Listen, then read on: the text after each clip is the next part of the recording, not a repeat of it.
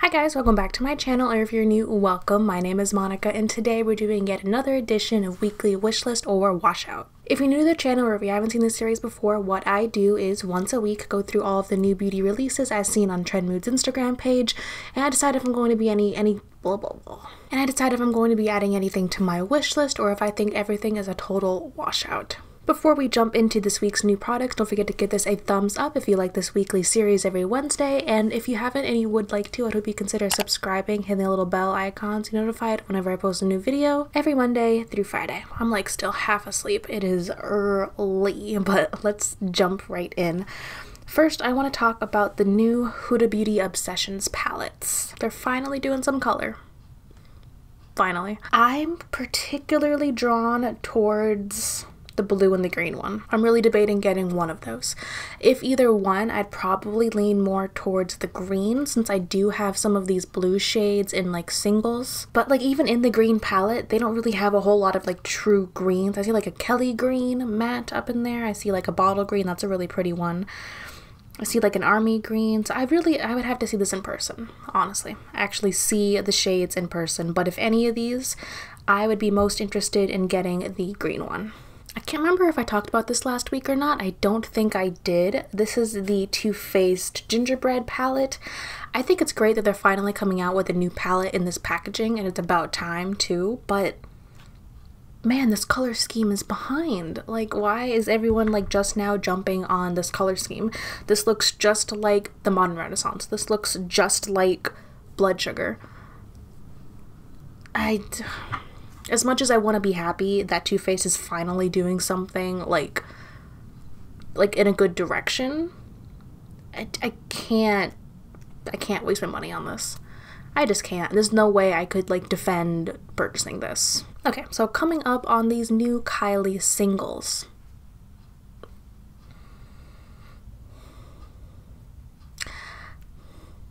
Honestly, I don't get it. I don't think this is where the brand should be heading toward, just because like their palettes do okay. They've got some good palettes, they've got some rare palettes, but to go, I just don't think singles were a good way to go. I really think she needs to come out with a foundation. I think that would do well since the Kylie concealer is so great and I personally like it so much. I think she needs to go more towards the base products, because I know like eyeshadows, like oh, like they're more impulse buys than anything, and of course people are going to like the eyeshadows, but I think if she really wants to establish the brand and build it more, she needs to focus more on the base products. And since her concealer was so good, I think the next step should have been a foundation.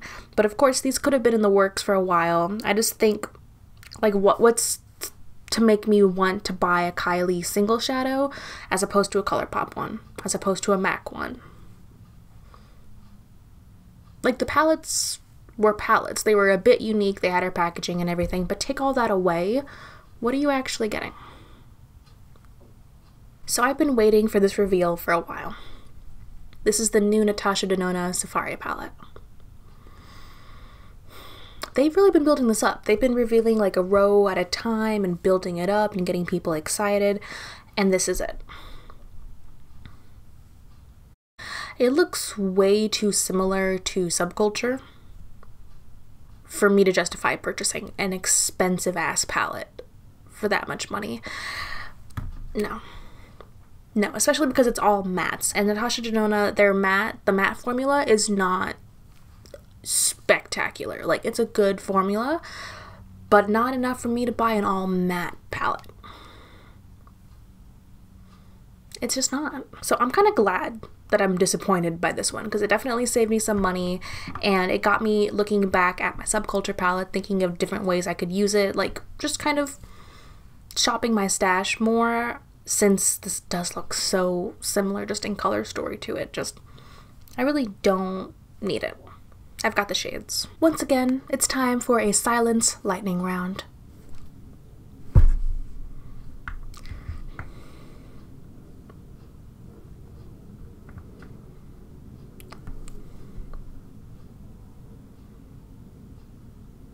No.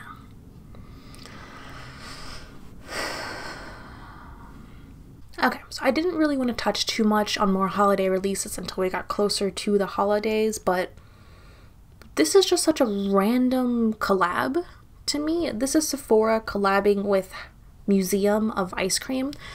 Is this an actual brand? Like, what is this? It's a movement of imagination and connection.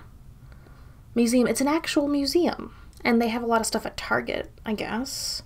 Yeah, they sell actual ice cream at Target. What is this collab? Like, they've got a palette with Sephora for the holidays.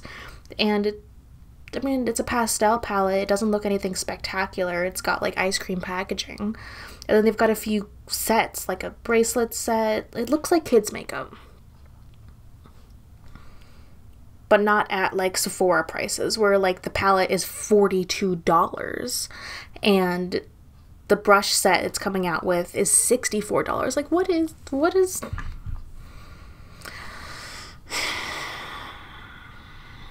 I just don't get it. I have something to say about this palette in particular. I know the majority of KKW is boring as hell, and nothing's inspired me to buy it. But why the hell are you calling this a cherry blossom palette? For reference, I'm going to put a picture of a cherry blossom right here, okay? And even, you know, for the benefit of the doubt, let's do a cherry blossom tree, okay? Here you go. Take that in. Now look at this palette.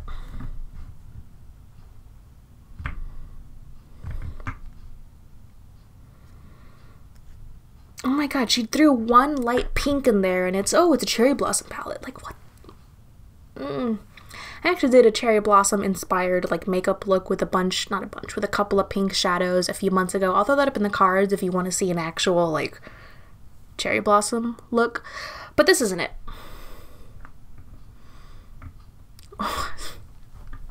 I'm actually getting like heated looking at this. Like, why do you think this is okay to call this a cherry blossom palette? God. Whatever. Just okay, and we're just gonna leave it at that for this time. I don't think there's a single thing that I'm excited about. I think if anything, I got a little bit more upset at a palette than I should have, but yeah. So let me know what you think down below. I'm gonna go do some deep breathing and chill for a bit before I go to work, and I hope I'll see you in my next video. Bye.